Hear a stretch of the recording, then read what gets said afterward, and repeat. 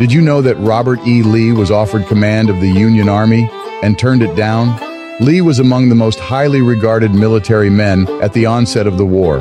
He had graduated second in his class from West Point, served with distinction during the Mexican-American War, and as the superintendent of West Point, he trained the men that would both fight with and against him. President Lincoln offered Lee the command of the federal forces in April 1861.